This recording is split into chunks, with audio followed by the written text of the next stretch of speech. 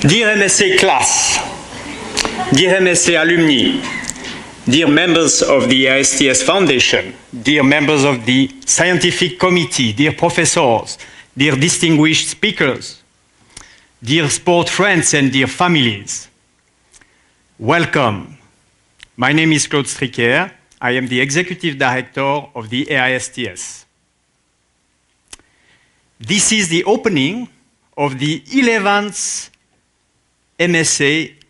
This is the opening of the 11th MSA, a graduation ceremony of the Master of Advanced Studies in Sport Administration and Technology. Today, we are in the company of 6 bobsleigh, reminding us of the evolution of sport equipment and the impact of technology over the century, a touch of emotion. And who here is the best to talk about sport technology with emotion? Please welcome AISTS President and EPFL Professor Jan-Anders Månson.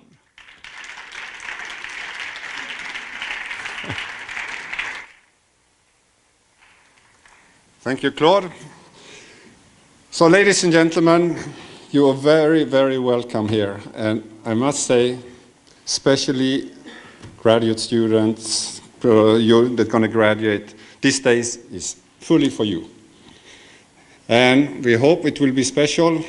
And what makes it very special is all the family and friends that comes from all over the world, fly in from Korea and wherever you come from. This makes it special. It makes it memorable for us and for yourself. And that brings the right memories to a day like this. It's also special for us teachers. Being teachers is sometimes terrible. People, you start to like them, you love to have them around, and they leave happy and you stand there sad yourself. But you get used to it when you get old and gray hair. You start to live with it. But there is a memorable thing. We meet again at different sport places around the sport event around the world. We see you, and it's the big payback for us when we meet you happy out where you're working.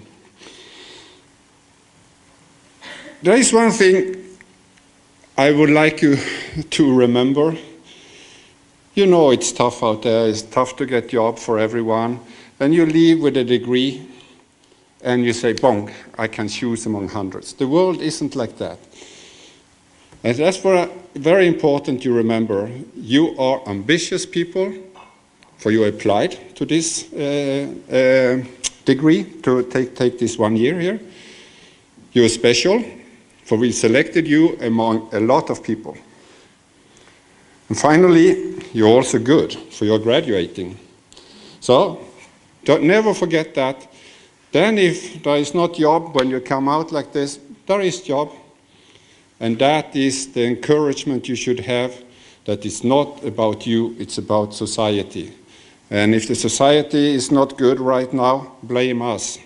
Do better than us. Do better so there is more opportunity for young people out there. That is the important thing. And don't forget the value of your degree has probably never been higher than right now. Our recognition in different ranking is really good, and this is due to we getting good students, they go out, they do good job, and our ranking goes up. So, by that, I let the event start, and I leave the word back to you, Claude. So you're all welcome. Thank you. Thank you, Jan-Anders. Dear sport friends, we are very proud to share with you that as of tonight, we have a total of 349 AISTS alumni who have come from all continents.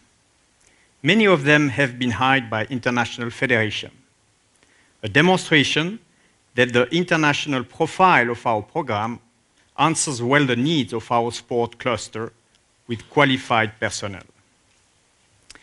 We would like to give a heartfelt thanks to our partners, allowing the MSA to develop in a nurturing environment.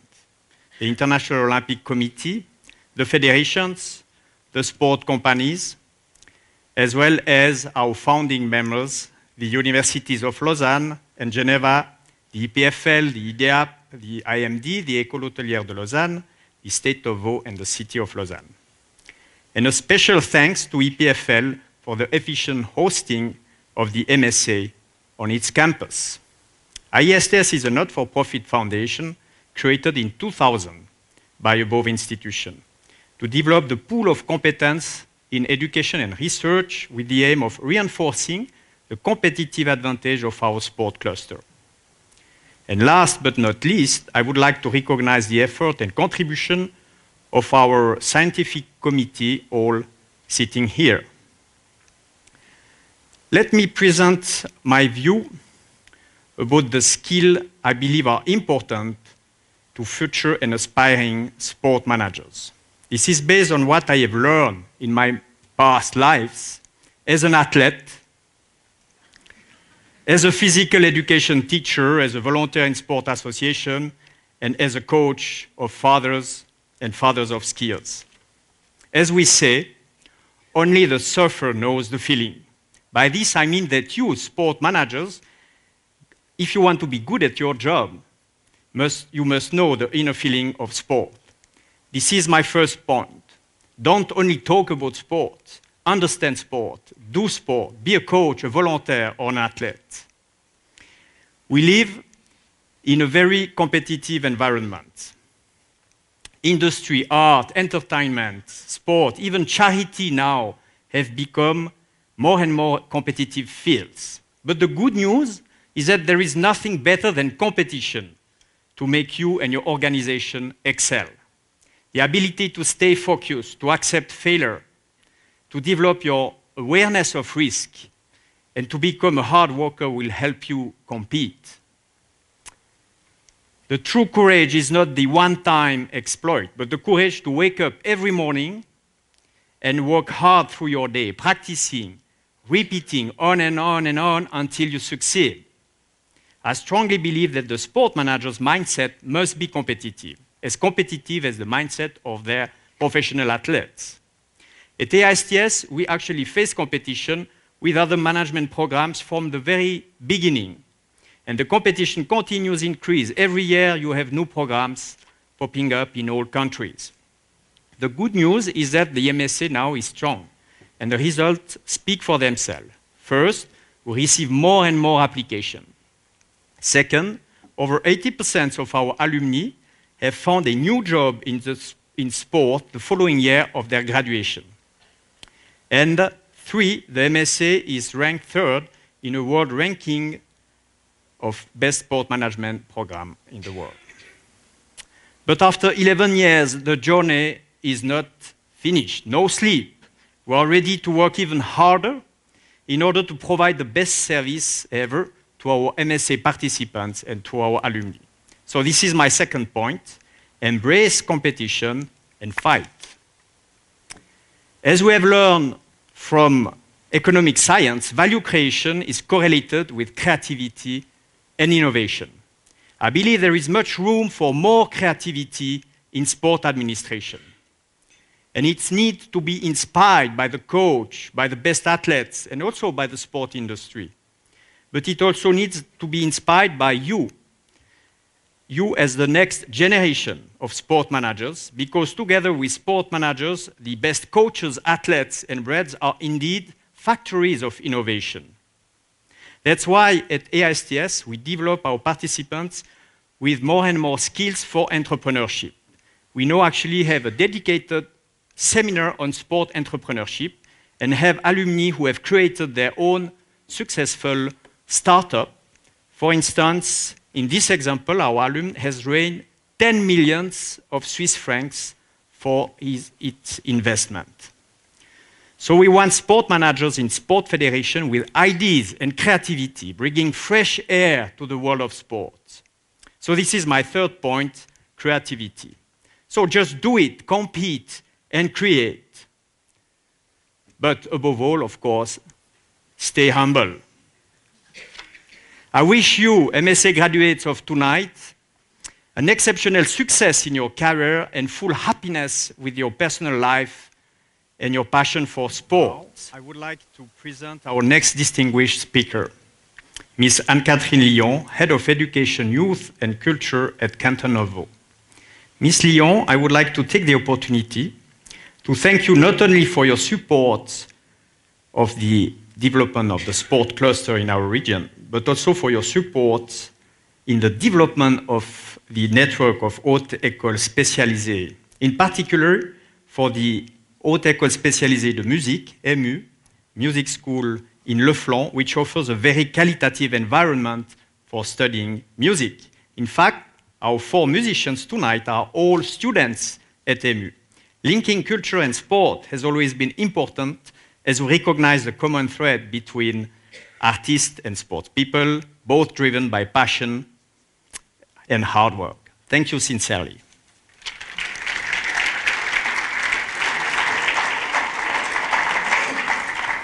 Dr. Stricker, thank you for your very kind words. Ladies and gentlemen, dear graduates, dear family and friends, I am very lucky and very happy and very honored to be here today. And as I was coming here this afternoon, I thought it was the first time, in fact, that I was invited. And when I think that AISTS has 9 mothers, 9 founding members, and I am part of 4 of the mothers, I think it's time that I should have been invited. And it's particularly nice for me to be here today because I think that the state of Vaud, where this program is taking part, is a very fortunate state in Switzerland. And we would like to name that state as the Americans do. You give names to your states. I think we should name this state the Swiss education state, because there are only 2 states in Switzerland that have the good fortune of having a polytechnical school. It's the state of Vaud here in Lausanne and the state of Zurich. Both of them have an EPFL or Z, and we have all the type of universities. You have mentioned the universities of applied sciences, and we have Lausanne University, the EPFL, and many private universities of a very, very high quality, and they are part of the founding mothers. And also, we are the most fortunate place in the whole world because we host the HQ of the International Olympic Committee. And every day we think that it's such an important decision that was taken many, many years ago, and we still every day think that we are very fortunate to be the hosting place of that so important committee for the whole world. Lausanne University, just over there, is becoming little by little but surely one of the most important centers of competency in sport. We have just inaugurated the new center in all its dimensions, and as you have mentioned, Dr. Stricker, we will have in a very few months ahead a new building all dedicated to sport and sport administration. This building will be called the Triathlon and will be the building that will have in its walls AlSTS. We are also very happy to have such a diversity of students of so many countries of the world coming here to study in that program, because we very deeply believe that we need ambassadors around the world. And I am very impressed to see the map of the world and to see over 300 graduates that have become alumni that are ambassadors of the state of Vaud, of that program, and of sport in general. So I wish you the best, all of you that are graduating today. And as it is almost the end of the year, I wish you and your families a very, very happy New Year and a lot of pleasure in your life, in your personal life, professional life, and I know already that you are very dedicated people, because otherwise you would not be attending such a program, and the world needs very dedicated people. And also to finish, to see, it was very nice, funny, nice to see the little movie just there, and to remember all of us that we are all different, but in fact we are all the same, and we all belong to the same planet, and we have, I think, a duty, every one of us, every day of our lives, to make the world a better place. Thank you.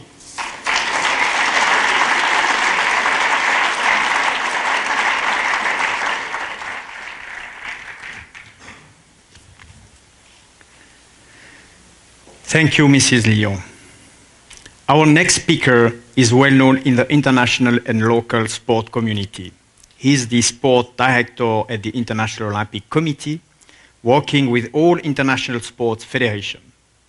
Soon he will be the next executive director of the Olympic Games, one of the key positions of the Olympic world, succeeding Gilbert Felly. We all wish him the best in his new role. I think the best way to present Christophe is to say that my 3 key points for sport managers illustrate exactly what Christophe actually is. He knows the feeling. He is an accomplished and still very active sportsman. He is one of the hardest worker and competitive persons performing in his job, and is a highly respected director for his excellence in serving the Olympic movement. And 3, Christophe has the entrepreneurial drive. He supports new projects, new ideas, bringing enthusiasm and fresh air. Before Christophe speaks, here is a look at the best of the Winter Games in the lead-up of Sochi 2014. We thank the International Olympic Committee for kindly providing us this video. Well, as for you, I don't know. On me, this has always the same effect. Goosebumps, heartbeat. For you graduate, if you have the chance to join sport, and we have a few in the room that already have joined organizations, remember one thing, and one thing only. Our business is about experience and emotions, ultimate emotions. When you think about anything in our business, it's the delivery of an experience to spectators, TV viewers, athletes, participants, to give them emotions, something they will take home and remember. Madame Lyon, graduates, professors, friends, gives me great pleasure to be here with you this afternoon for this graduation ceremony. I've got quite a long agenda, but I think it will be much better that I keep it around 6-7 minutes intervention, and then I'll move closer to you and I'll have a few questions for the graduates. So start thinking about what is really important in sport right now. What are the current trends? Because you will get the answers. One moment to shine. How many of you? 30? Be ready. First, a few words regarding AISTS. We have a fantastic and dynamic relationship. As you can see on screen here, the numbers are pretty impressive.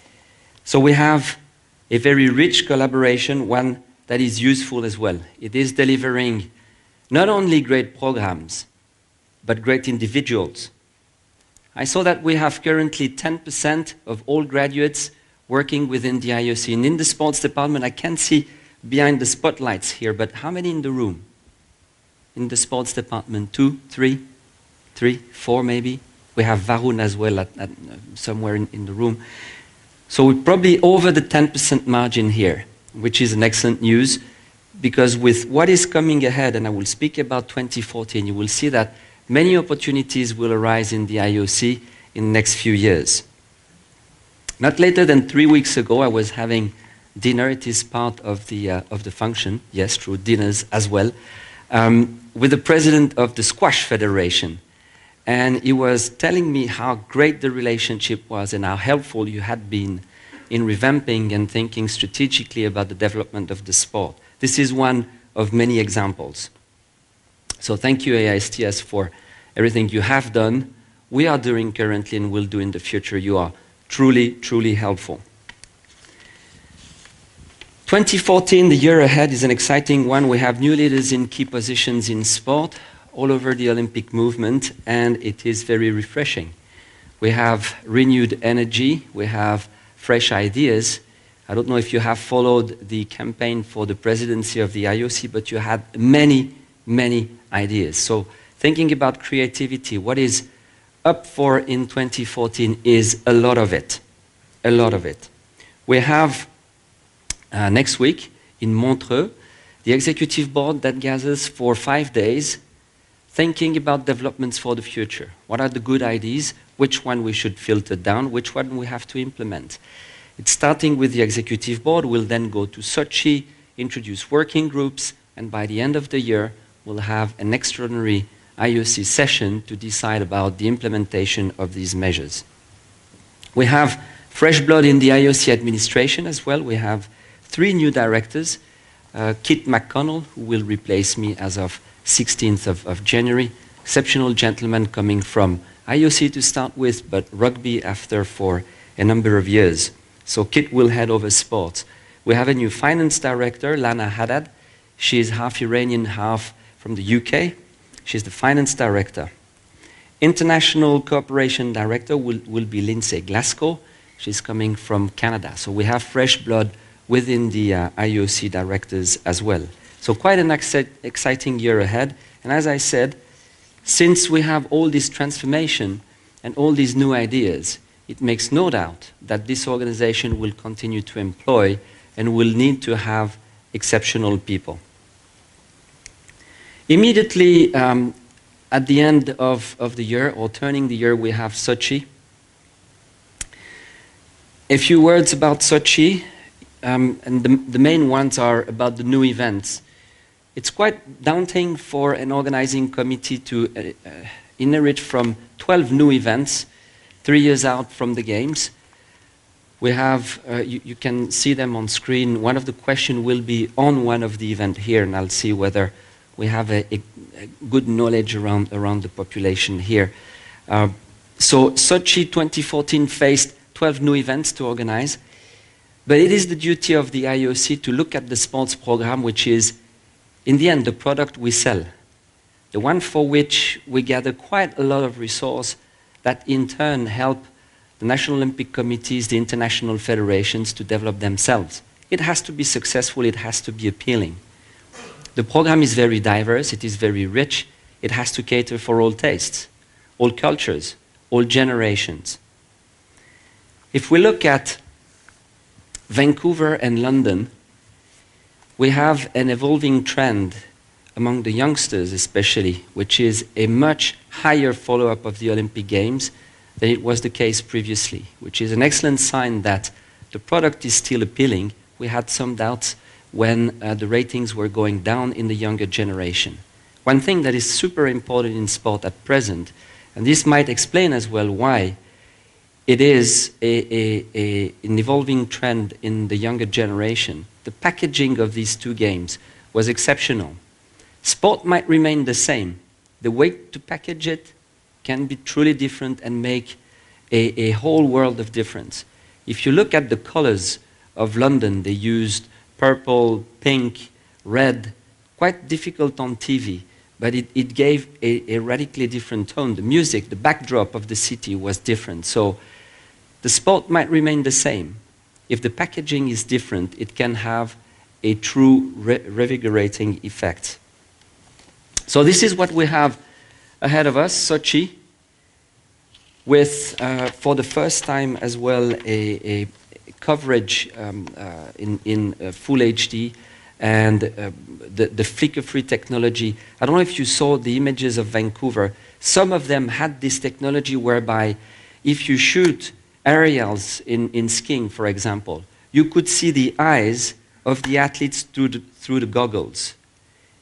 It is a super high definition, and especially in slow-mo. The images that will come from Sochi will be truly exceptional in this respect.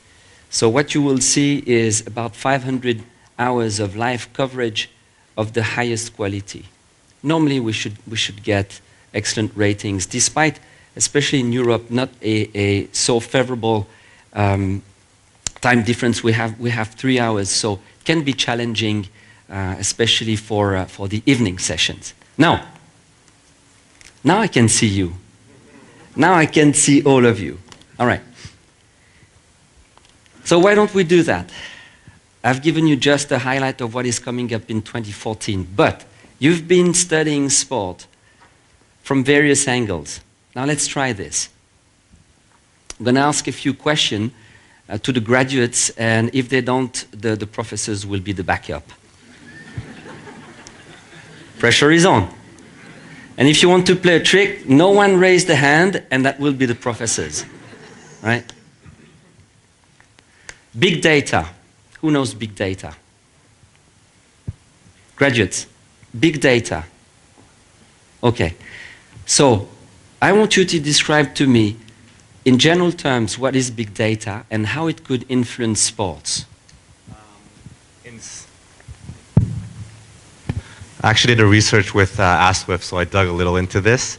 But big data is pretty much, I guess, in simple terms, the overflow of information coming into the games, whether that be the statistics, whether it be historical results, biography of athletes. There's an abundance of information coming into the games that needs to be organized, curated, and presented in a way that's simple for the viewer to really take in and I guess appreciate. So it's all part of the experience with the Olympic Games, and that's how I found big data. And there's lots of technology that's involving this right now. I mean, you got mobile, you got all the websites that are changing all the formats that are adapting to this. So there's lots of technology that's hovering around this big data, and it's becoming a huge component to, I guess, organizing sports and managing sports, because it's never ending, and it's just only going to grow from here.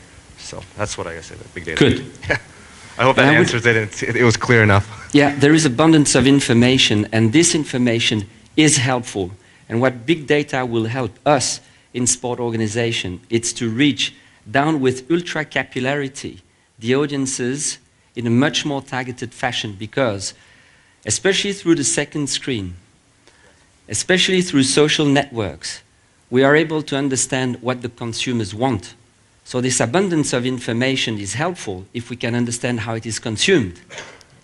The main thing that will come in the next, for us, probably Rio will be the start, probably Tokyo is when it will be mature. We'll have, and all legal people here, think about it. The next set of data that will be generated are personal data on athletes themselves. Heartbeat, stress level, power, personal data.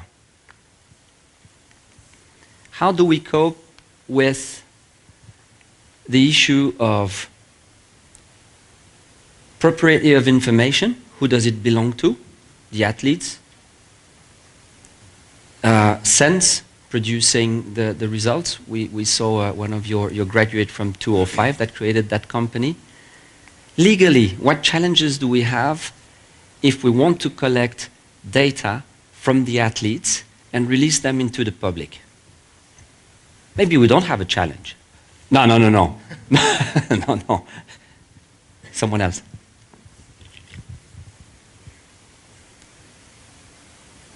And by the way, I don't know the answer.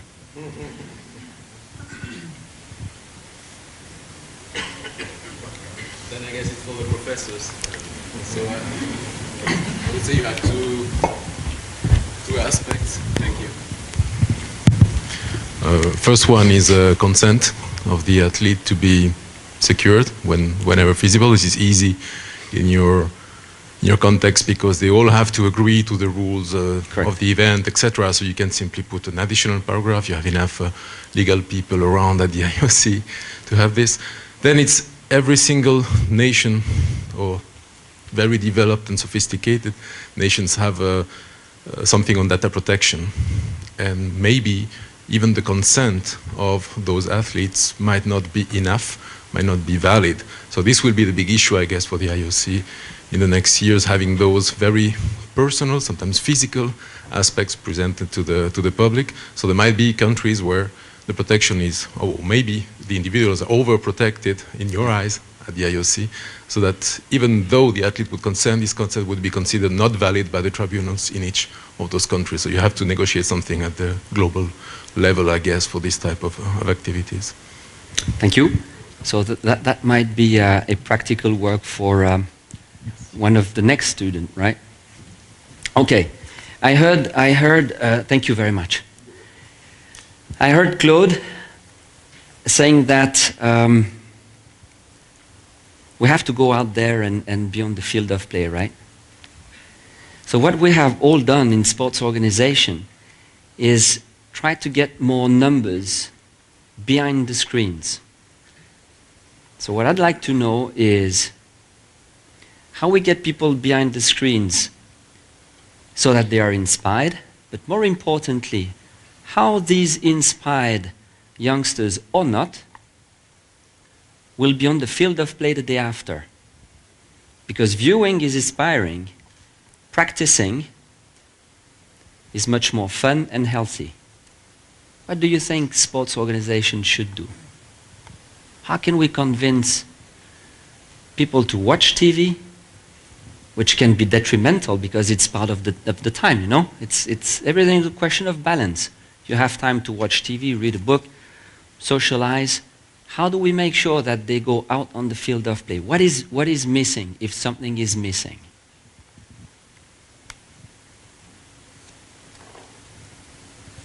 Yes.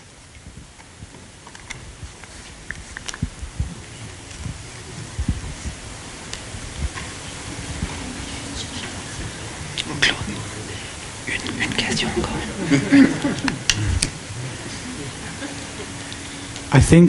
I think people need a hero. I mean, the US is the best example for it. If you look sport literally broke the barrier between the races. So if you look at black African American kids, they all say, yeah, I want to be LeBron, I want to be Michael Jordan. These people are their heroes, meaning that they know that they can be successful through sports.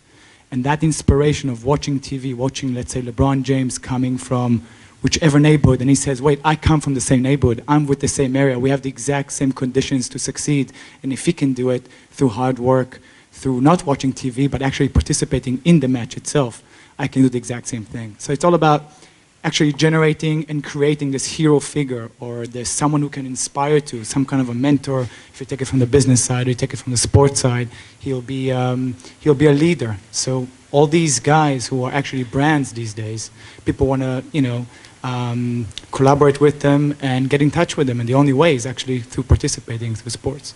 So I think while participating, you can succeed. That's the answer. Yep. And I think you're right, and it has probably a bit more to it, but you're right about one thing.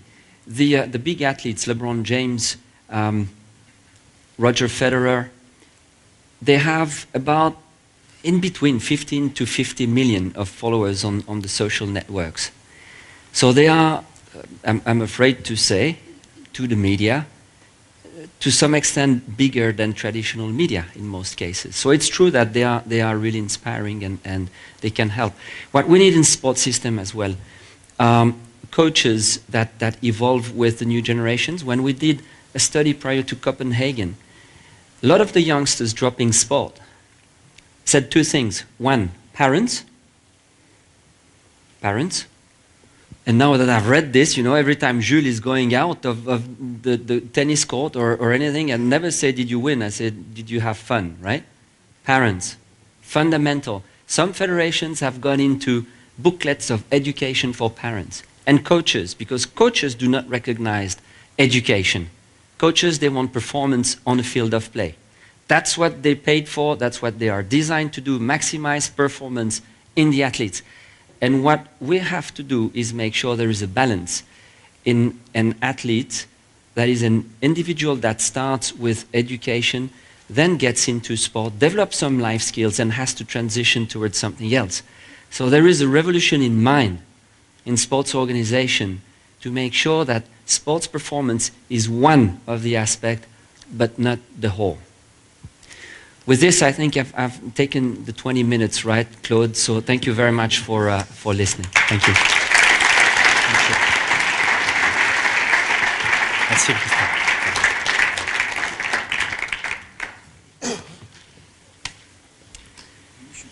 Thank you, Christophe. It's always great to hear from the graduates themselves on a day such as today.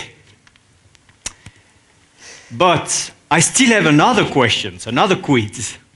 I'm sorry to continue the pain. If I tell you 1984, which Olympic Games you say?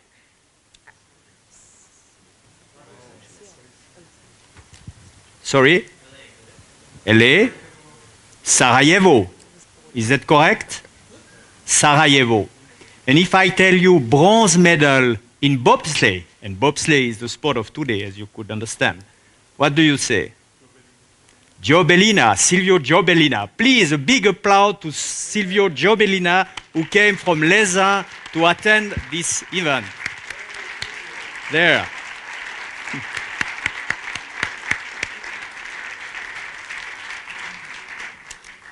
And you will have the opportunity to cheers with Silvio after the ceremony. Before I introduce our next speaker, I would like to take this moment to remember a great person, Mr. Nelson Mandela. He was and continues to be an inspiration to those who seek and fight for freedom. He was a champion of peace and human dignity and recognized sport as a powerful way to overcome prejudice, violence, and injustice. You probably all remember the 1995 Rugby World Cup in South Africa.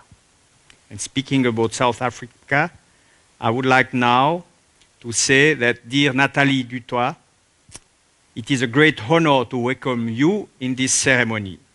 No words can be strong enough to describe your achievements. We are pleased and grateful that you could join us tonight, making such a long journey all the way from South Africa. Please welcome Olympic and Paralympic swimmer Mrs. Natalie du Toit for the keynote address.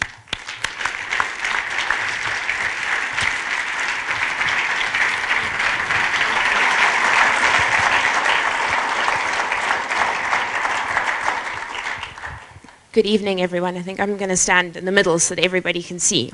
Now, does anybody know anything about swimming? No one. It's difficult. Okay. Tonight, what I really want to share with you is a life story. I hope that I can motivate some of you in different ways.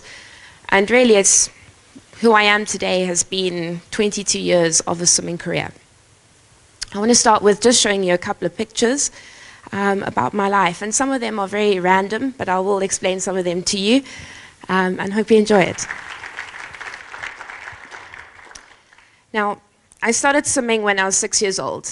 And for those of you that don't know much about swimming, I will explain a little bit about swimming. But I was a little girl, and my older brother was a top swimmer. And I was always dragged along to watch him swim. And I absolutely hated the water, so some of the pictures of me as a child, I was always crying when I was put into water.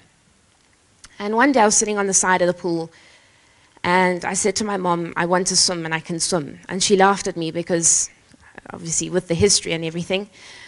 And I got into the pool and I started swimming. Now my first stroke I could ever swim was butterfly. Everybody know what butterfly is? I don't think I don't know if I swam above the water or below the water, but nevertheless I started swimming. And I started enjoying it, and I started realizing that I could do well. And I started winning some competitions within Cape Town, living in Cape Town at that stage. And it was just my passion. I just got into the pool. I trained 3 half-an-hour sessions a week. I was 12 years old when I qualified for my first South African trip, and we were going to Crystal Palace in London. I come from quite a poor family in South Africa. My parents actually couldn't afford for me to go. And in South Africa, if you can't afford to go, they would send someone else in your place. And about 2 weeks before the competition, one of the girls in my team's parents offered to pay for half my ticket And my parents said, okay, well, we'll pay for the other half. Now, I didn't have any pocket money, so I actually walked down the main road in Cape Town. It took me about 4 days, and I managed to collect about 1,000 rand, and in those days it was 6 rand to the pound. And I was going to Crystal Palace. I actually walked into a factory called Ina Palmen, which is a sort of baking product factory. And I managed to meet the lady many, many years later. And she told me her story about how she actually came to be successful. And it was quite amazing because all of us seem to have a similar road that we follow. We go through adversities, we go through failures, and we go through successes. And I was going off to Crystal Palace, and I got there a couple of days before the time. And the gala started, and I won a couple of gold medals in the Victrix Theodorm. And I came back to South Africa, and everybody had said that I would be the next Olympic champion and the next world record holder. And that was my opportunity. And I didn't really see it as too much of an opportunity, but I got into the pool and I started working hard. And I started loving it. I started training an hour a day at that stage.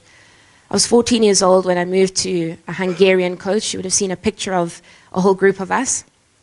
Now, I always think he looks like a gollywog with very, very curly hair. And I was 14 and I started training 4 hours a day. And it was a lot for me, going to school, doing music at school, swimming, playing water polo, playing netball. I was one of those busy athletes. And I just believed that you've got to go out there and enjoy absolutely everything. And we had our national championships in April in 1998. And I sat next to my coach because everybody was sitting next to him before a race. So I thought it would be a good idea for me to do that. And he handed me a white piece of paper. And on this piece of paper, he had written down a time of 4 minutes, 55.86 seconds. And I looked at him and I thought he was absolutely mad because I was swimming about a 5 minute 16 at that stage for a 400 meter individual medley. So it's 2 lengths of each stroke of an Olympic-sized swimming pool. And he said to me, Natalie, it's possible. I know what you've done in training and I believe you can do it. This time will not only qualify you for Commonwealth Games, but you have to go out there and make sure you come first. And I just laughed at him because it was just insane. And I went up into the call-up room, and I talk a lot when I get nervous. So all my competitors generally sat on the other side of the call-up room. And I went up for my race, and I stood behind the block, and you would have seen a picture of me at the Olympics, and I focused quite a bit just before my race, and focused on just being me and being able to get into the pool and give everything. And I got up onto the block, and the gun went off. And as I dived into the pool, I remember my coach saying, stay quite close to the girl next to you because she'll probably win it. And our butterfly leg, I was about a length ahead behind the girl. Backstroke came up and I was roundabout at her waist. And I was getting further and further behind. So you get a little bit despondent. But I knew that the breaststroke leg was coming up. And I knew that my coach always said that there's going to be people who are talented at breaststroke and those that can't swim it at all. So I was hoping she was one of those swimmers. And we started the breaststroke leg. And I started catching up. And I started looking, and I knew I was going to get into trouble because you're not supposed to look, it wastes time. But the first length of freestyle came up, and I did a tumble turn, and we both happened to look in the same direction. And it was about the last 50 meters and the race home. And coming into the flags, from the flags to the wall, my coach again drilled into our heads from training that you don't breathe from the flags to the wall. And I came in, and I touched the touchpad, and I looked up, and I swam 4 minutes, 55.94 seconds. And not only had I qualified for Commonwealth, but I placed first as well. And it was a lesson for me, because I was 14. My coach had said I would swim exactly that time. And for me, it was amazing, because it set me up for the rest of my career. And it said, it's possible. You can believe in your coach. You can believe in the team around you. We've all done extremely hard work, and it's possible to achieve it. I went off to Commonwealth Games later that year in Kuala Lumpur. I got there a couple of days before the time. And the first day of competition comes up, and we were busy warming up in the warm-up pool. And my coach said to me, okay, well, get out. You can go and put your costume on and go and report for your race. Now, thank goodness in those days we had normal costumes. Nowadays, our costumes take me 27 minutes to put on. It's fantastic because it keeps all my fat in, but trying to tuck all the fat in is crazy. And I walked around the time board and I saw Natalie du Toit, and I thought, fantastic, you know, everyone says that there's someone with the same name as you and someone that looks like you as well. And I thought it was an amazing time for me to see this. And the race started and they all came down to my end, and I realized that no one was in the lane. And when I looked up at the time board, I'd realized that there was a South African flag next to Natalie du Toit. So it wasn't another person, it was actually me. And I went up to my coach and I said, Karoli, I've just missed my race. And he said to me, what do you mean? I said, well, my race is swimming and I'm not there. And he said, what do we do now? Now, I have no idea what we do. But media had started arriving. And I said to him, I have no idea what to say to them. He says, don't worry, I do it. And he did some media interviews. We found out that I had to apologize in person to the starter, to the officials, because if I don't, it's seeming as though you're trying to put your competitors off. Now, I never quite understood that because I was this youngster that nobody knew. And swimming against, you know, your top athletes like your Michael Phelps or any of those athletes, I mean, I didn't even know them. I didn't think they would know me. But nevertheless, a couple of years later, I realized that there were a lot of youngsters that come up and beat those older kids without them even knowing. And it was important. We apologized in writing, we apologized in person to the starters, to the officials, and they said that they would only tell me later that evening if I could compete in the rest of the competition. And I remember going back to the hotel, and my coach had done these interviews, and I phoned my mom. In those days, it was still reverse call charge because we didn't have cell phones. And my mom said, what's the story? Because there's such a bad and negative story going around. I said, I don't know what you mean. I was really just warming up, and I missed the first race. It wasn't my main race, but it was a race. And she said that my coach had gone out and said it was due to human error, but people picked it up as woman error because of his accent. So my first hint of media was extremely negative. It was something that I believed that I was a failure. I believed that I'd let my country down. I believed that the other girl should have gone because she had a lot more experience than what I did. And when I was in South Africa, there was a handful of people that said that she should have been there, not me, because she had that experience. Nevertheless, I came back to South Africa, and swimming wasn't the same. It wasn't about loving it. It wasn't about beating the person next to me. It wasn't about me being a butterfly swimmer and swimming individual medley and trying to be better in pulling or kicking or whatever exercises we were doing in the pool. And everybody said to me, but Natalie, you're going to be the champion. And I didn't believe it. It took me over a year to get around that so I could believe that I could be the best that I could be again. And as I went through life, I realized that it doesn't matter how long it takes you, as long as you believe that at the end of the day, you can actually get through any adversity, any failure in life. And I got back to swimming because I knew I had to get back in the pool. And 2000 came up, and it was our Sydney trials for the Olympic Games in Sydney. And my coach again sat next to him, and he handed me this piece of paper, and I thought it was going to work like clockwork again. I went out for my first race, and I missed qualifying by over 4 seconds. My second race, which was the 200-meter butterfly, 4 lengths of butterfly, I missed by just over a second. My 200-meter individual medley, I missed by 0.03 of a second. And again, all you want to say to the organizers is, you know, in about a month or 2, I'm sure I would have to send a 0.03, but it doesn't work like that. I hadn't done it at that point in time at that particular competition in that event. And yes, again, to me it was a failure. And how do you get through that? And so 2001 came up, and I was still trying to get through all of this and trying to enjoy what I was doing and love getting back into the pool again. And I was actually on my way from training to school when I was involved in a motorbike accident. Now, bearing in mind my big dream is to get to the Olympic Games in swimming. A car's driven into me, and I'm lying in a road. I can see more or less the damage to my leg. I had steel cap shoes on, I had chinos on, I had a golf shirt on, I had a jersey, a blazer, I had a jacket with a reflector belt, I had a helmet and gloves. I thought I was prepared. And yes, I was lying there and I could see the damage to my leg. My foot was one way, my knee was one way, and I was in a lot of pain. And the first person I see was a lady who actually used to wax my legs, which was a very strange thing. But the second person was actually a guy who was holding my leg together, and he'd witnessed my whole accident. And he was telling me about his kayaking experience. Now, I've never been kayaking in my life, so I had no idea what he was talking about. But somehow he was calming me down. And all my swimming friends on the way from swimming to school managed to go past me, and some recognized me, some stopped. My coach was there. The ambulance arrived about an hour and a half later. And when they got to me, they put up a drip and put me in the back of the ambulance. And I remember saying to them that if the drip falls on me, I'm going to sue them. Now, again, where that comes from, I have no idea. I hope the morphine was working by then. But I got to the hospital, and I believe I sat in a passage till 4:30 that evening before they eventually x-rayed me. And yes, a lot of people say that tissue dies within an hour, 2 hours. But I saw the pictures, and seeing all the damage to my leg, I actually realized that there was no ways that they would be able to save my leg. Now, my leg had burst open as if you drop a tomato on the ground from my knee downwards. In the top half, I broke it in 3 places. So in my femur, 3 places, one straight through the center of the femur, a centimeter below my hip and my kneecap. And yes, it's a challenge. And being in hospital, I finally came around about 2 days after my amputation. And I looked at my mom and I said, when am I going in for the operation? And she said to me, Natalie, you've already been. And you look down and you see that your leg is about double or triple the size of what it was. So I was more worried about if I had to wear a size 40, 32 pants, what size pants I would have to wear. But I had some people come and speak to me in hospital, and some of them were psychologists, and I kept telling them about my life story. And eventually I said, I think my parents need them more than I do. And why I said that was because every day I wake up, I put a metal leg on. Every day I know I go through all the challenges. I can't just walk upstairs like everybody else.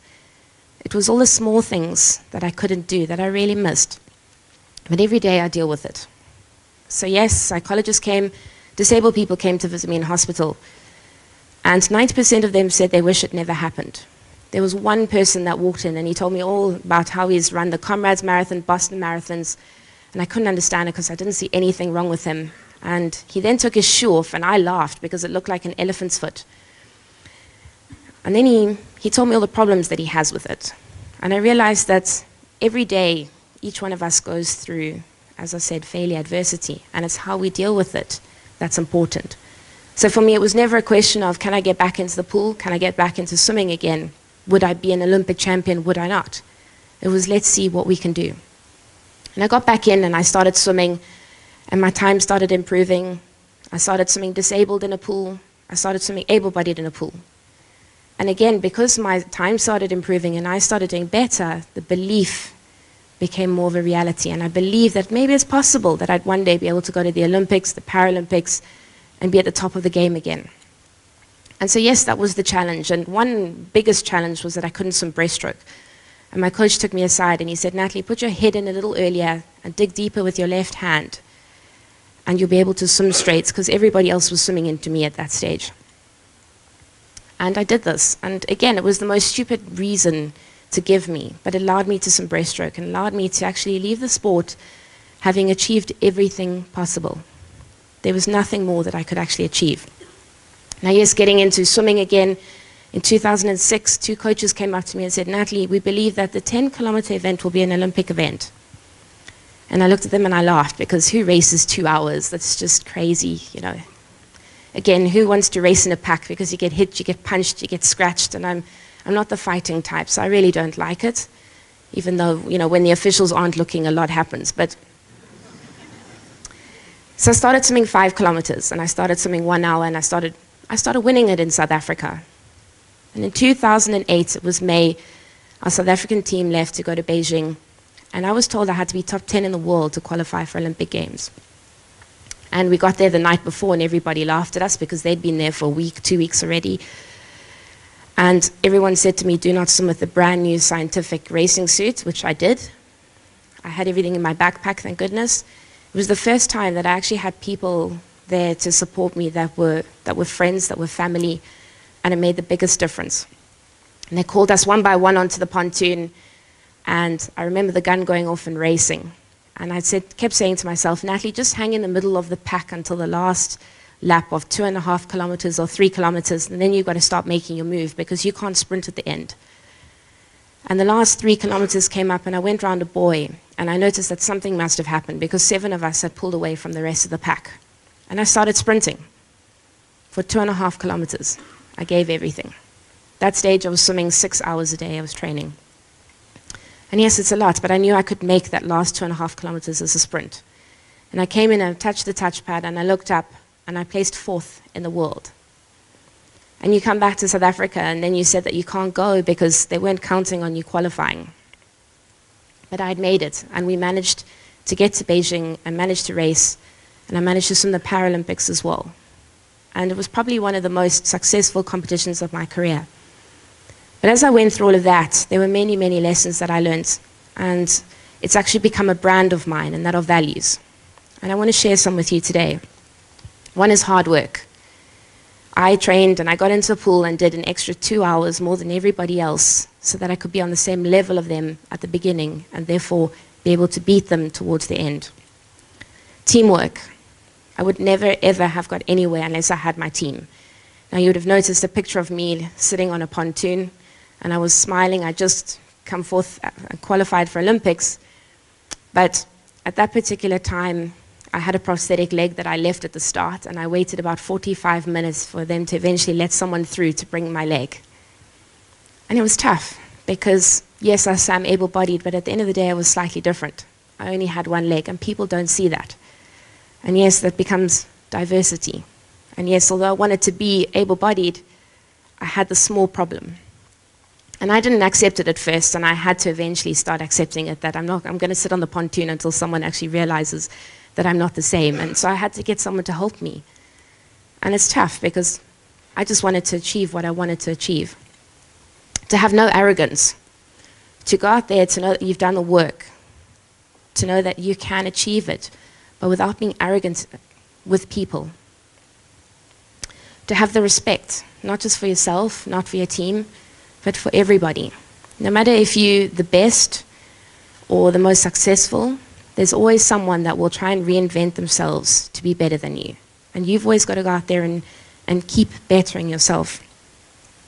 And to have empathy, to recognize that we are all different and we all have different experiences. To have perseverance. I went through 22 years of many ups and downs, bad, negative publicity, good publicity, but I had a dream in mind to reach the Olympics. And I managed to achieve it after those 22 years. And to believe you can. In those days that I had self-doubt, it was about my team that kept me going. Now yes, some of us are confident, some of us aren't confident. You would have seen a picture of me patting an elephant. That was one of my dreams, to go to the Kruger National Park. And I managed to realize it about a week before I went. But for me, it was important to have small goals, to have big dreams, and to go out and achieve them no matter what. When I was 12, when we went to Crystal Palace in London, I didn't go to Madame Tussauds, but in 2012, I managed to go. And the only picture I had was of Shrek. Everybody knows Shrek. In swimming, you can be confident, but in life, I'm not so confident. However, sometimes I can use the confidence from my swimming and use it in life to make me forward, or to make me propel me forwards. So yes, it's finding ways of trying to achieve, trying to be better than you can. Today you graduate, it's a new step, it's new opportunities. And opportunities only come around every now and again whenever we're ready for them. And it's to grab that opportunity and to fly with it. Yes, I had that opportunity when I was 12, and that allowed me to be who I am today, to meet the people that I've met, to have the passion for life, to learn the values, to have ethics, and again, to be who I am. So my message to all of you today, I want to leave you with this, and it says, the tragedy of life does not lie in not reaching your goals. The tragedy of life lies in not having goals to reach for. It is not a disgrace not to reach the stars, but it is a disgrace not to have stars to reach for. So aim high, dream big dreams, and remember, everything is possible if you can just believe. So go out there, have those goals, have those dreams. Today's a celebration, and use that celebration to go out there and be the best that you can be. Thank you very much.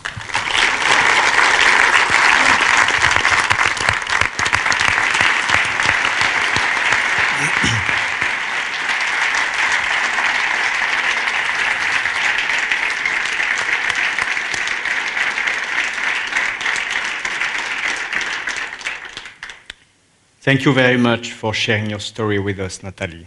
I think it's safe to say that everyone will leave this room inspired and moved by your outstanding accomplishment. Thank you. Next, I would like to invite the president of the AISTS MSA Alumni Association, Mr. Diogo Jurema, who is very actively developing the growing alumni community. Please, Diogo.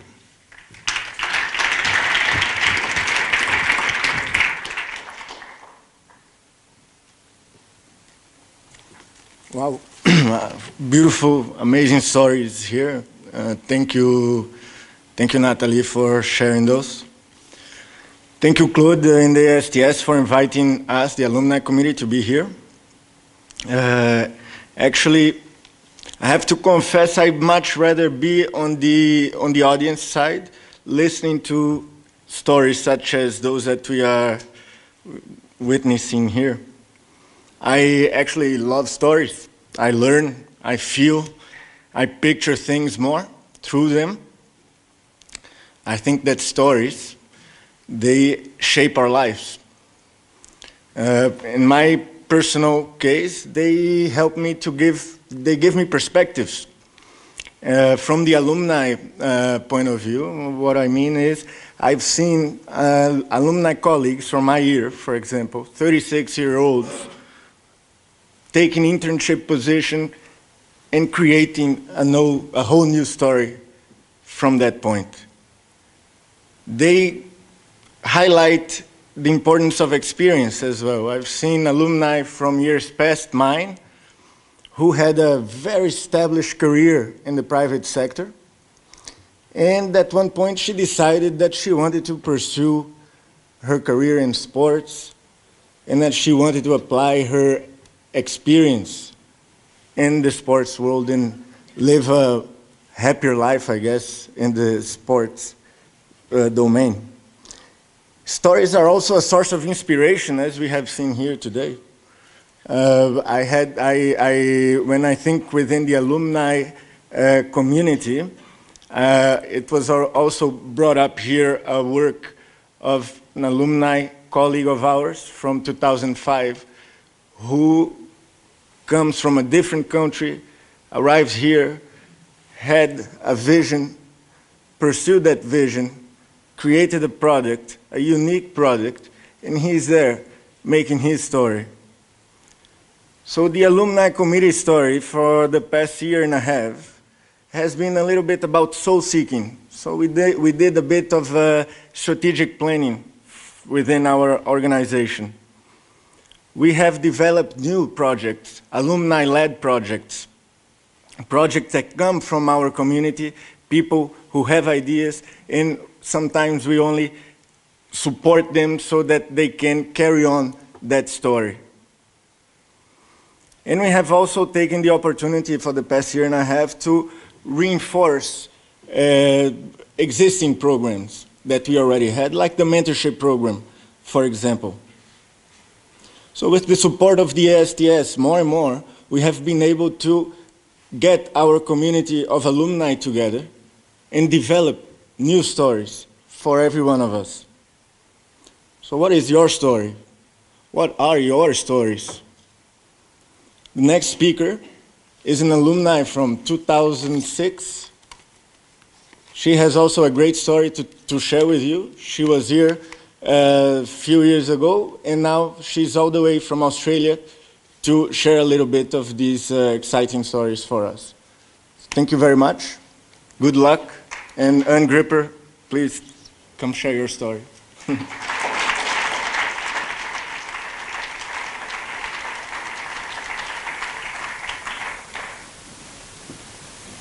Thanks, Diogo, and particularly thanks to Claude for the invitation to be here today.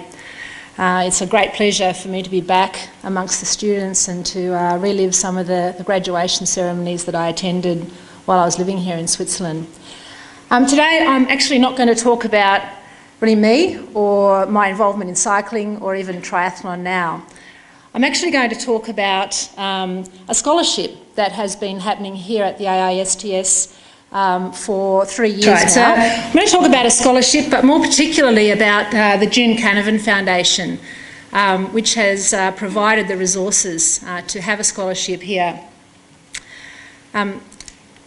So really, before I start, I want to talk about June herself. And this is really all a bit of a testimony to June, who also herself was a graduate of the MSA in 2006. So there's really, I couldn't put many words about June because she was a lover of life and she was one of those people that no matter which community or which group of people she was with, they grew to love her as well. So first and foremost, she was a sports physician. She was a doctor who was one of the very first specialists in sports medicine and used to really get a huge amount of satisfaction helping athletes to find their way through complicated illnesses and injuries. And she developed a reputation in Australia as being probably the best person that any athlete who had had a long-standing injury or illness that they couldn't get over. June was the person that would be able to fix that.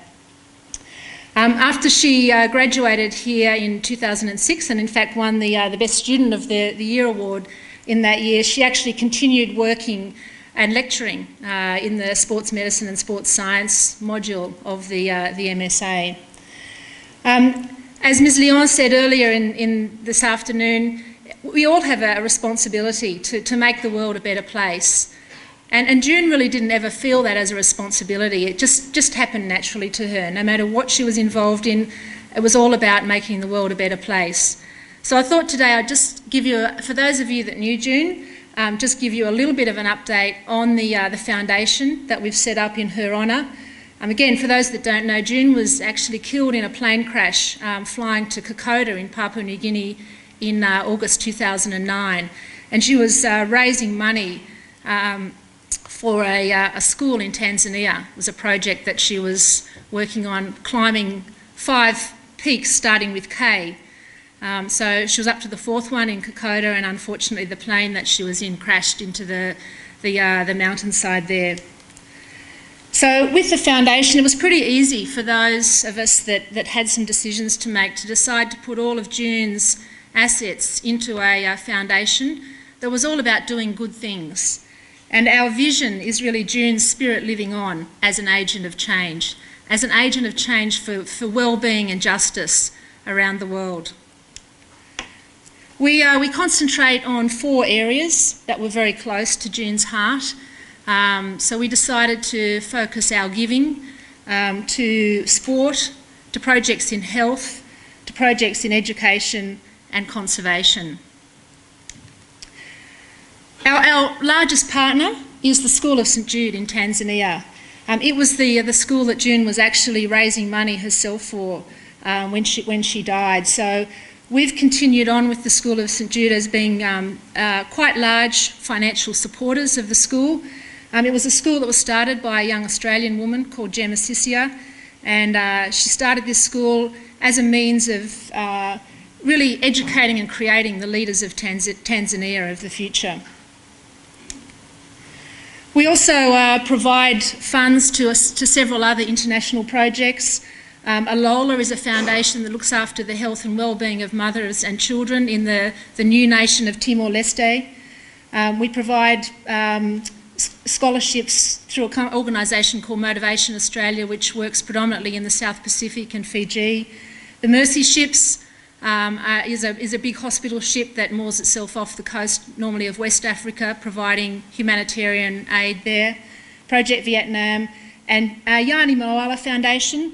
So Yani was actually the pilot of the plane that crashed in Papua New Guinea, and her parents set up a foundation in Papua New Guinea which we also support.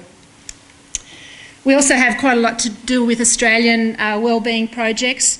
I won't go through them all, but we have 2 main geographical areas in Australia. So the Sunshine Coast, which is where June lived and had her sports medicine practice, and an area of Victoria called Wangaratta, which is where June spent her early life. So one of the things that came very naturally to me when June passed away was to really recognise the time that we'd spent here together in 2006, and that June had continued to work with the course. It just seemed very natural for me that part of her legacy would be creating something here to perpetuate what she'd been involved in. So June and I were both very much part of the early years of the Lausanne Network for Women in Sport, and we decided to work through the LNWIS to actually create a scholarship that furthered the aims of what the network was trying to do. So I decided that the scholarship would be to offer a female from a developing country who could clearly demonstrate that she was passionate about improving the involvement of women in her home country, to actually come here and have the opportunity to do the MSA course.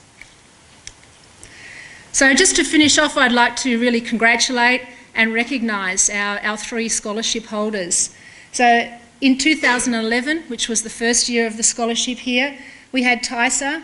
Taisa came from Brazil, and she's currently working as the Media Relations Manager for the 2014 FIFA World Cup. So extremely high pressure job for Taisa, and fantastic that she was able to come here for a year and develop the skills and the competencies that enabled her to go back to her home country and actually take on such an important role in the FIFA World Cup.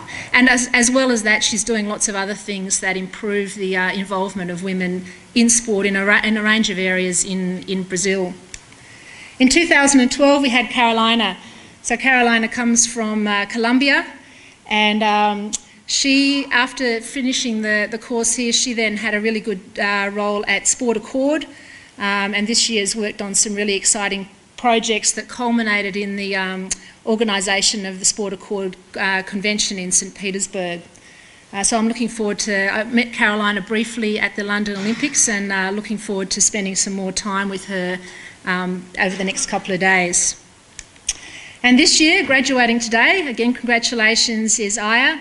Aya's from Uganda and has now secured a role with the World Health Organisation. And I guess the parallels between Aya and June were quite remarkable.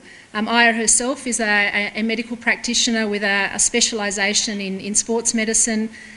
She was an elite swimmer for Uganda, and June's main sport, the sport that she was the team doctor for many years in Australia, was swimming.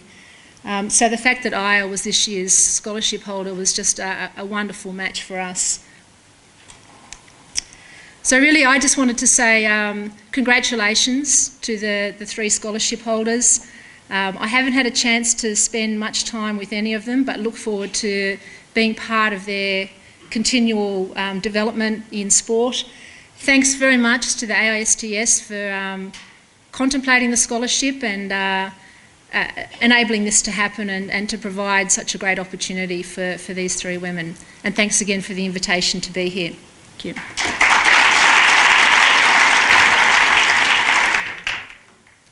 Thank you, and a big thank you to Anne. I hope to see you soon again here in Switzerland, or I hope at least you can stay a few more days. So it's time to start the official ceremony, but before calling our participants on stage, I would like to mention that gender balance is not a catchword at AISTS, but a reality. In this class, we have an equal number of men and women. Furthermore, this year we made available 3 scholarships. As you could understand, the Future Female Sport Leadership Scholarship to Olivia, and 2 other scholarships offered by AISTS, awarded to Mrs. Maria Eugenia Garcia Munoz and the windsurfing Olympian, Mr. Tony Willem, who received the Athlete Scholarship. I would like now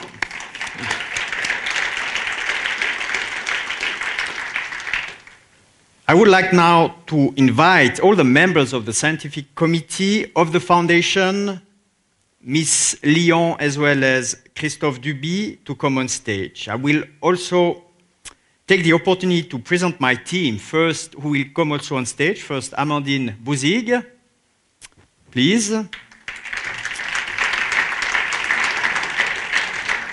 Caroline Perrault. Dominique Goba is up there taking good care of the technique. We also have Tui, who is tweeting. Geert, who is there. And we'll also talk to you later. And we have also Cécile Borin-Kazemi, our new professional coach for career development, who will take care of the class starting in January. Céline is there. I'm going to call our first graduate of tonight, Mary Yang from Singapore, but she unfortunately cannot be with us tonight. Mariel Avalos, Mexico.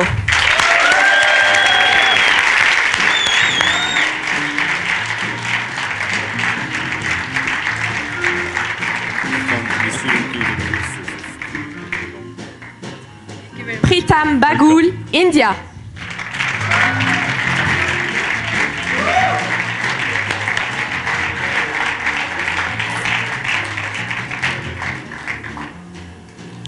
Leslie Bradshaw, Canada. Congratulations.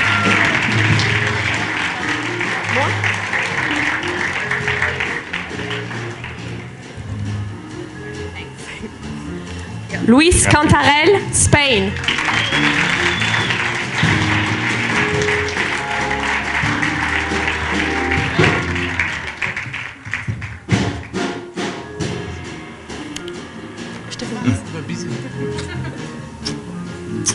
Bravo, Louis. Aurélie Carbon, France.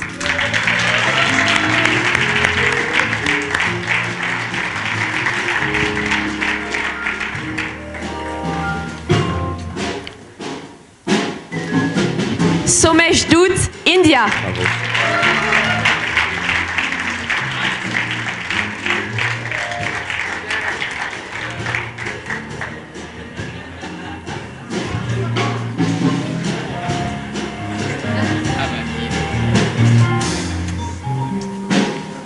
Maria Eugenia Garcia Munoz, Spain.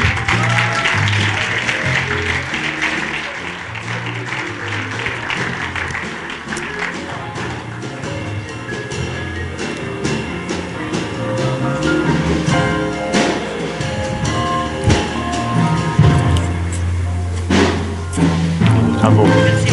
Daniela Gomes da Costa, Portugal.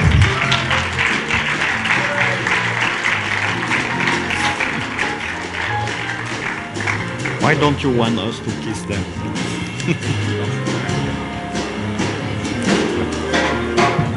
Pratik Gumba, India.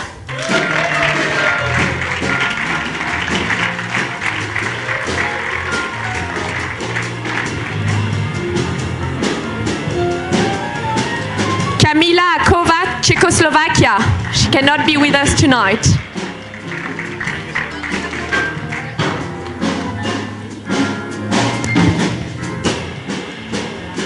Geraldine Heinen, Belgium.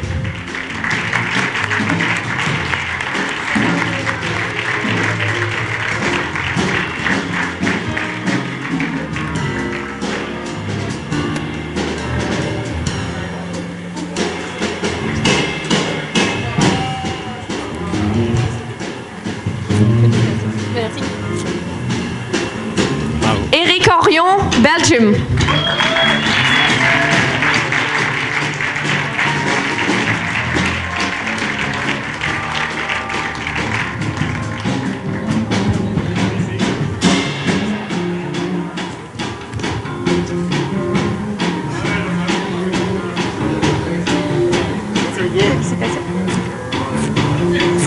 Bravo, Eric. Miriam Hofstetter, Switzerland.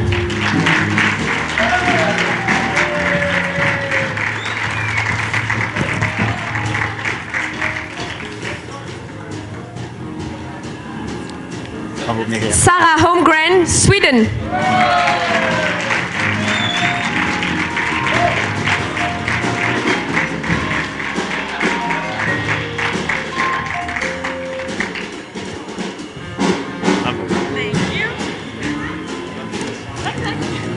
Victoria Iversen, Sweden and Switzerland.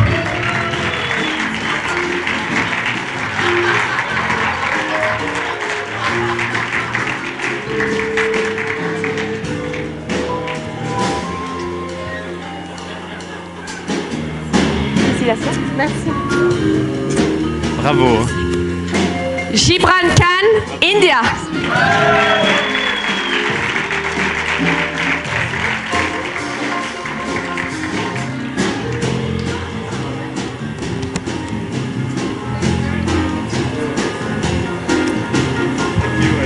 Thank you. Congratulations. Alexander Kosik, Russia.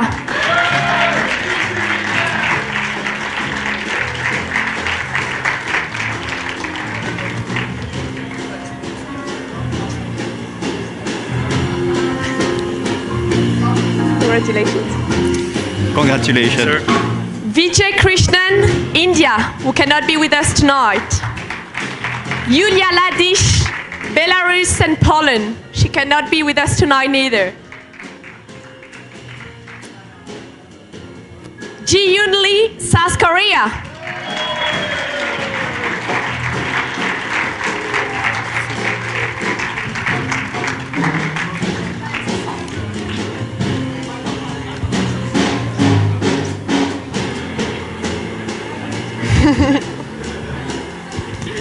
Congratulations. Congratulations.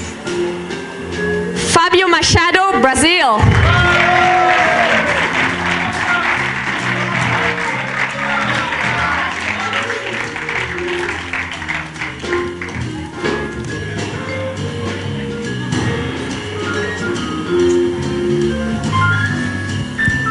Congratulations. Thank you. Bravo, Fabio. Rodrigo Mendes de Siqueira Rodrigues, Portugal and Brazil.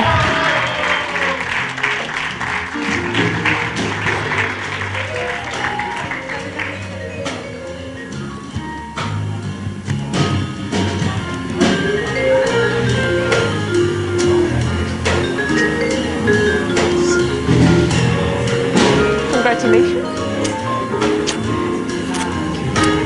Bravo, congratulations.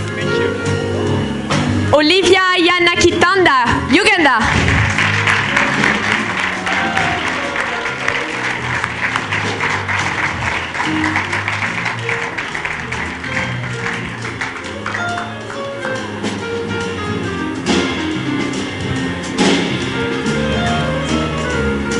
Congratulations. Congratulations.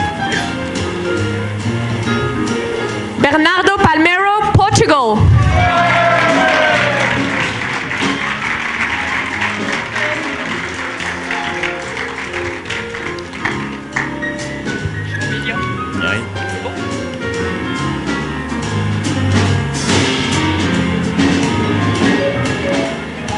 Congratulations. Thank you very much. Congratulations. Frank Sayapet, Canada.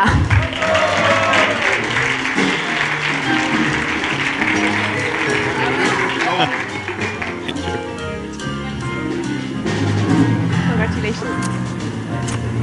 Thank you. Bravo, Frank. Congratulations. Milad Shadman, Iran.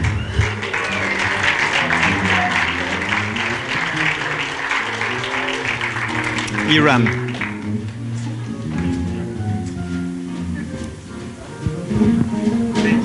Congratulations. Congratulations. Thank you very much. Thank you. Daniel Schumann, Israel.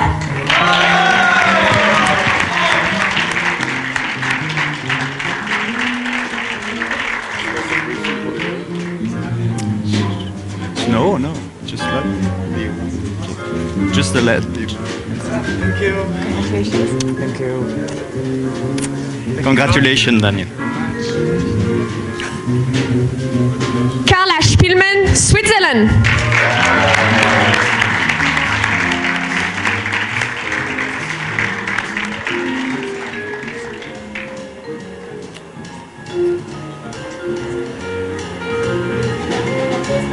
Congratulations. Bravo, congratulations. Megan Tidbury, Australia.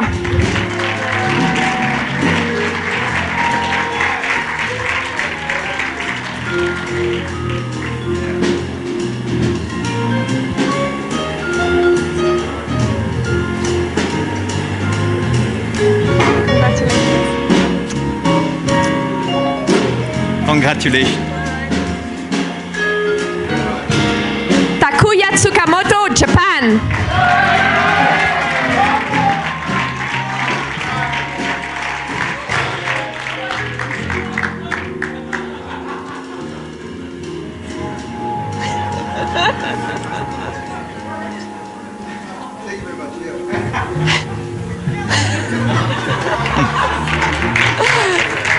Congratulations. Thank you very much. Yeah. Thank you. Congratulations. Congratulations. Katarina Tuima, Finland.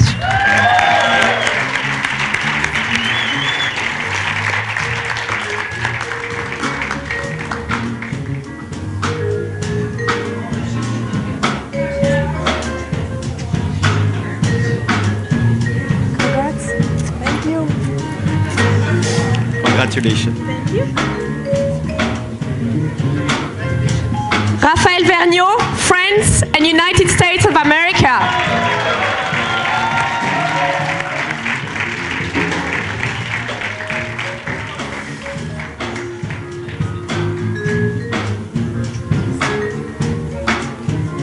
Félicitations. Merci bien. Bravo Raphaël. Merci. Arsiman Singhvirk, India.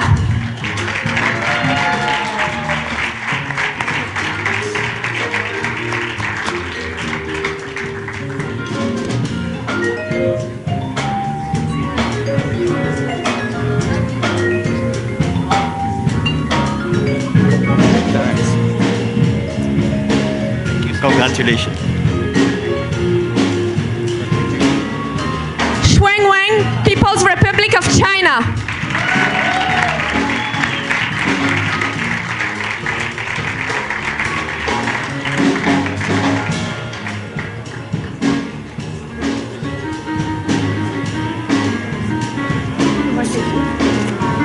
Thank you. Congratulations. Zhao Wang, People's Republic of China.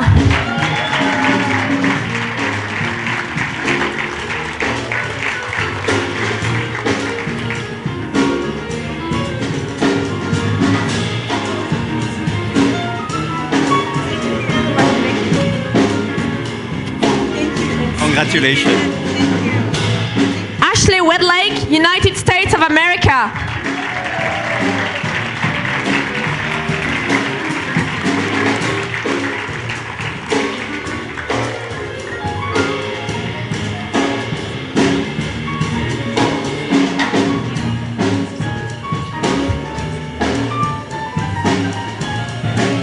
Congratulations. Tony Willem, Germany.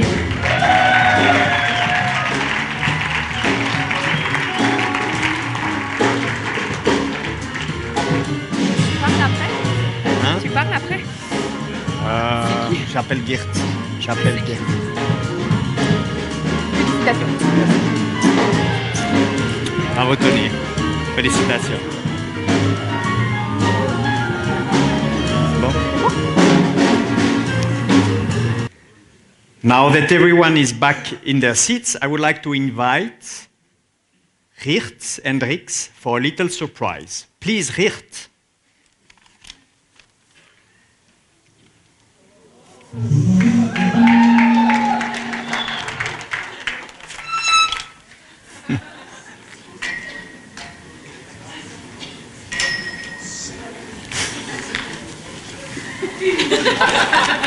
Good evening, everyone. Welcome, all graduates. It's great to have you as well. As Claude said, mastering sport is not only about doing sport, but also about studying sport. And it's therefore my great pleasure and honor to announce a new award that we created, the Best MSA Research Paper of the Year. This year's winner will receive a gift card generously provided by our friends from Axner Sport, and vouchers, and the candidates of this prize, they have been nominated by the academic supervisor. All research papers have been evaluated based upon a list of 8 criteria. And for those of you who are not into the science, I've summarized here briefly what a good paper looks like. For those of you who are scientists, this is the formula that we used to calculate the winner.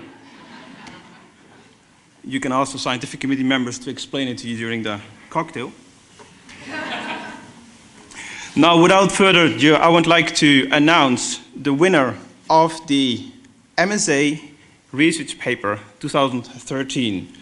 The gold medal of the MSA 2013 Research Paper goes to Aurélie Carbon.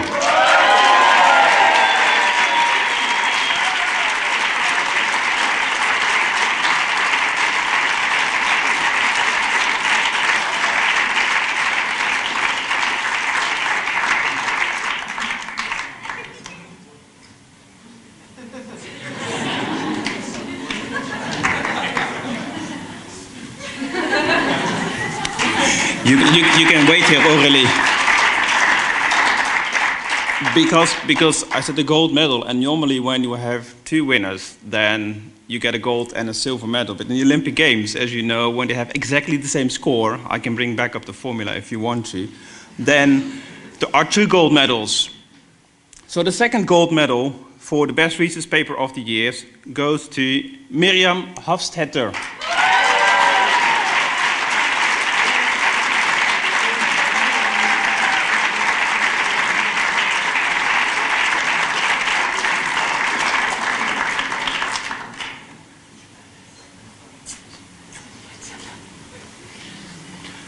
This was already a special evening, but I don't know, this could be a question to you, but if it ever happened that we had 3 people winning a gold medal, I think the group was just too good, because the third winner of the best research paper of the year, Victoria Ivarsson.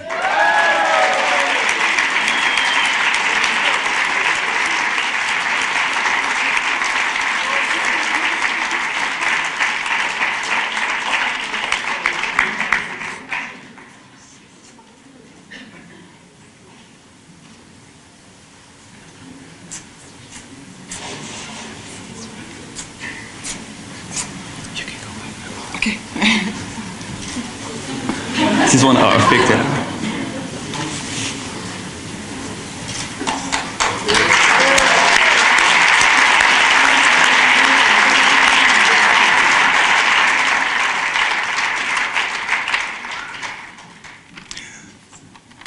And as you know, the research paper is only one component, but it's my pleasure to announce that Jean-Louis Chapelet, Professor Chapelet, will now award the winner of the award of the best student of the year. It's probably good to say that Professor Chapelet was one of the people, together with Professor Oyon, who is here as well, who were one of the founders who came with the idea of establishing a program as the MSA. So it's really excellent to have you here, and it's not a better person than to award the ceremony. So please, a round of applause for Mr. Chapelet. Thank you. Well, thank you very much, Gert. As you know, ladies and gentlemen, I'm very glad to be here. I'm not here as a member of the scientific committee. I'm not here as a lecturer in this program. I think I was the first lecturer this year. I'm here as the honorary president of the AISTS. It's not a well-known organization, but the AISTS is the foremost sports manager association in Switzerland. It was founded in 1996 by a group of students following one of my courses, my first courses actually in sports management back in 1995 at IDEAP.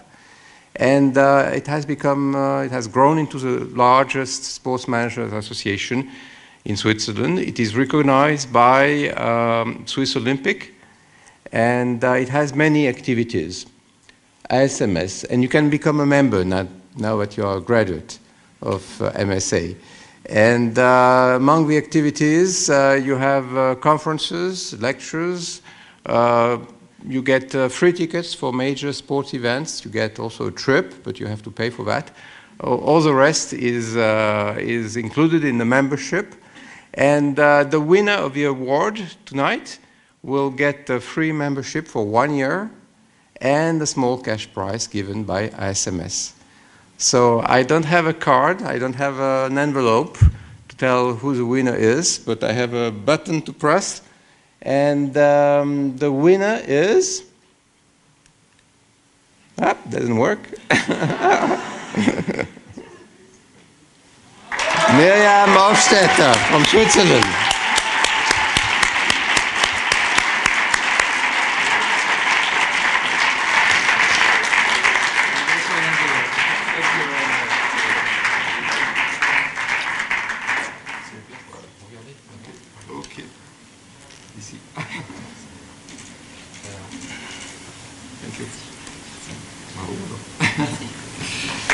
That's it.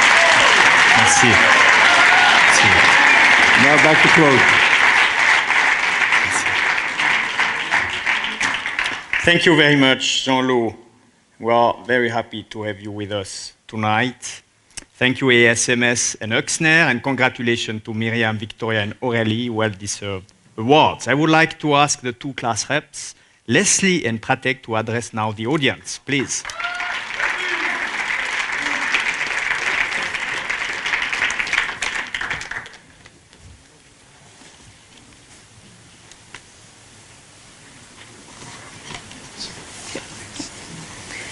Good afternoon, faculty, staff, special guests, families, friends, and especially my fellow classmates, the AISTS MSA graduating class of 2013. On behalf of the graduating class, we'd like to thank you all for being here to celebrate with us today.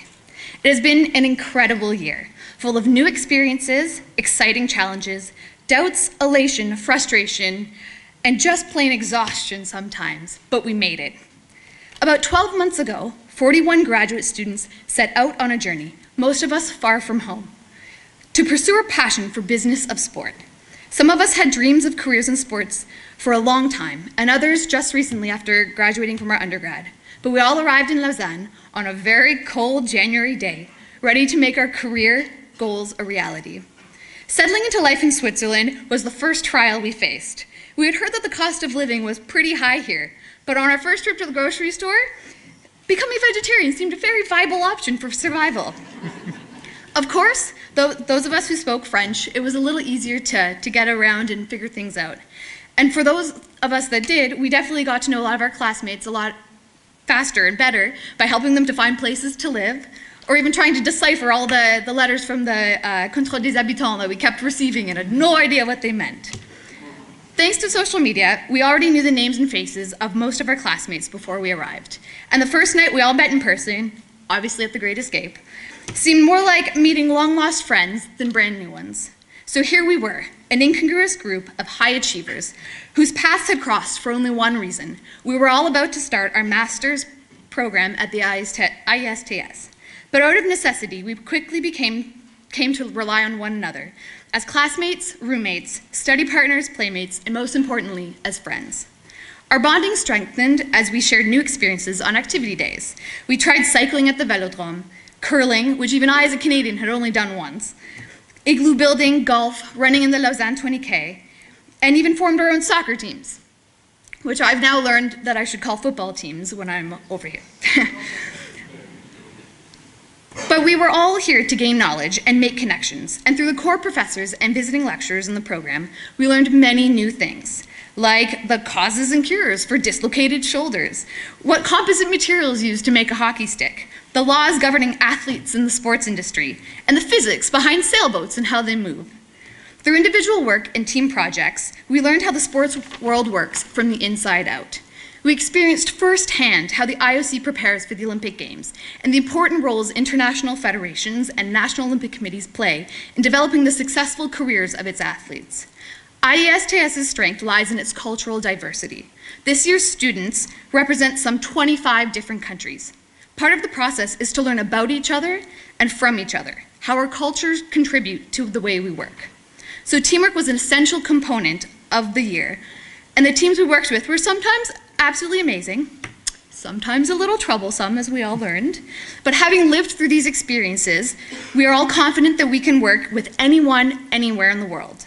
Most importantly, however, we learned where our own skills and strengths lie.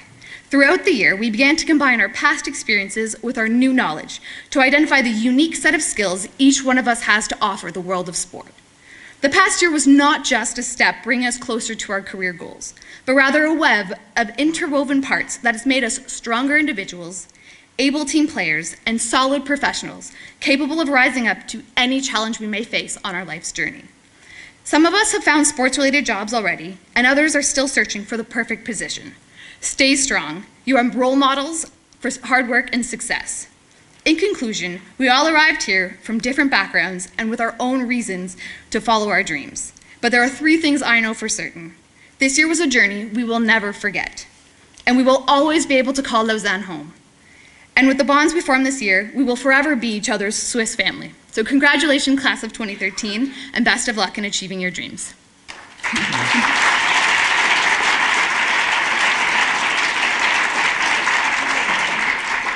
Today we are amongst the selected few who have got this prestigious degree, and it's time to look back at the people who have helped us achieve this. It's time to say thank yous Thank yous to the parents and the families who were there emotionally, financially, and helped us throughout this year. To professors who brought this expertise in one single classroom. To the AISTS administration, Claude, Dominic, Caroline, Geert, Claire, Amandine, and Jeremy, who are always there supporting us and who made this year really fruitful to us. To this amazing group of batchmates we had great parties, football games, and it was great fun. And I would also like to mention the Alumni Committee, who, with the mentorship program, helped us to speak to different people in the industry and helped us build ourselves. Our paths will again cross in future, be it Sochi, be it Tokyo, be it Rio, and who knows, one day Delhi in 2040. Thank you. Thank you, Leslie and Pratik, and moreover, thank you for the nice job of representing the class over this year. So we are approaching to the end.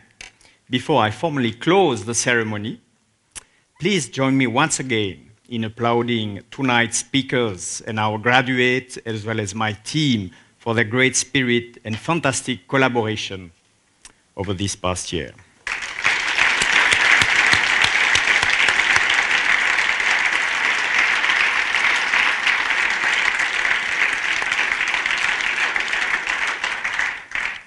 Thank you to all for coming, parents, families, friends, and colleagues from near and far. I would like also to thank our president, Professor Jan-Anders Månson, for his never-stopping support and trust in our team. Thank you, Jan-Anders.